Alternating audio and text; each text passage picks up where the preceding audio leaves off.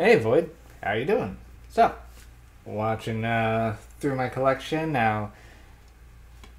Still trying to do roughly alphabetical, but the next movie I've been putting off just because I've seen it once.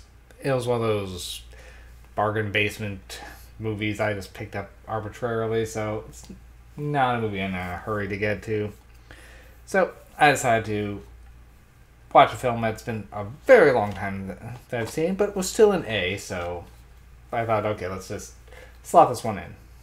Besides, this one was viewed as a bit much, and so I didn't want to watch it with my partner around because she's not into that sort of thing. So, Audition. Good old Takashi Miike. Wow. So, this movie's pretty infamous in the Asian horror world. But for me, this was just okay. I mean, it's not a bad movie by any means, and it's got some good imagery, but it kind of goes off the rails towards the end, and I'm not exactly sure what it's doing completely all the time. So it had been years since I'd seen this one. So, let's get started. So, we're following a guy who got widowed years ago, and he's finally trying to get a dating life going. However, he isn't very good at it. So he's like, he doesn't know how to meet women. So his friend suggests, hey, well, maybe we could do an audition. So essentially, his friend's into movies, and they're going to be working on a movie coming up. So it figures, hey, we can, then, well, the movie's not likely going to go through, so let's just do an audition. You can pick all these ladies, get a chance to talk to them, and we'll see if everything clicks.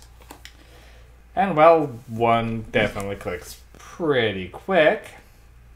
A mysterious woman that seems to just... You see, her written composition really seemed to draw him in, so...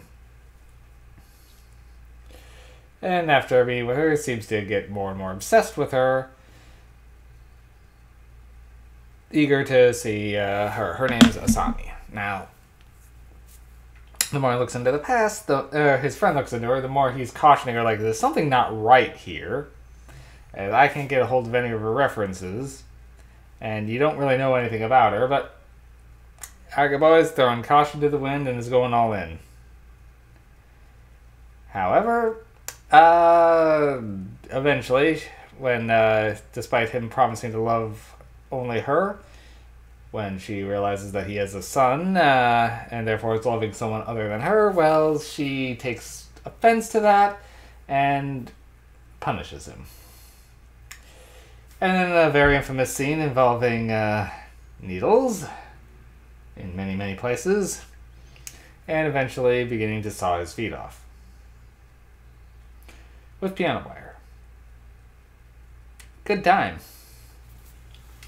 So, this movie was essentially a troll movie that BK was trying to do, because up until like the last 20 minutes, this one seems like a romantic drama with a little bit of comedy sprinkled in. It isn't until it gets to the end where it just goes balls to the wall crazy. So, and he wanted to kind of play with his audience that way. However, advertising pretty much gave away what this movie was going to be, so no one was really all that surprised. So, essentially, it's such a slow, banal build-up, as it's a very basic romance-style story that is very dry towards the beginning, that all of a sudden just goes to 11 at the last moment. So, he did do some investigation into Asami, but when he's finally drugged and just before the torture and somewhat during, we keep flashing to these surreal scenes about Asami's life, as well as some of the horrible things she's doing, and essentially like some other murders that may or may not have happened. You kind of get unclear what's actually happening, what he actually knows about, particularly like the victim in the bag, and what he's just kind of imagining. it's kind of unclear whether that victim in the bag is actually there or not. But it kind of makes sense that it would be, given what's been happening to everyone else who's crossed Asami's path. It seems that when things go wrong, she's quick to punish people. Yeah. So, a lot going on. And there's some good creepy imagery of just her sitting at home, just waiting next to the phone, waiting for him to call. So, there's some good imagery, and the torture scene is definitely fairly intense. But you have to sit through a lot in order to get to it. And some of the surrealness is more baffling than effective at times. So as much as this one definitely is a classic, it's not my favorite one of them.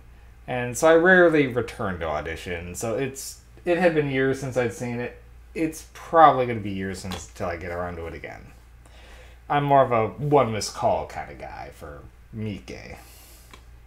Or if going kind of the extreme rounds, his episode of Masters of Horror is something else. So, or it's been a long time since I've seen Ichi the Killer, so we'll see where that one matches up. Anyway, the Audition is still well put together. Asami, the actress for Asami, does a very good job portraying alluring yet something off. It does a good job of that. I give it 6 MacGuffins. Like, a lot of people would rate it higher, and I can understand why. But just personally, I'm just giving it 6. It's worth seeing, but it's just not my favorite for Asian extremes. Yeah. Audition. This one's circa 1999, if I didn't say it earlier. I might have missed that. But if you're into Asian horror and haven't seen it, you do owe it to yourself to see it at least once. It is a staple for Japanese horror, so I do recommend it. Just once in a while. Take care, bud.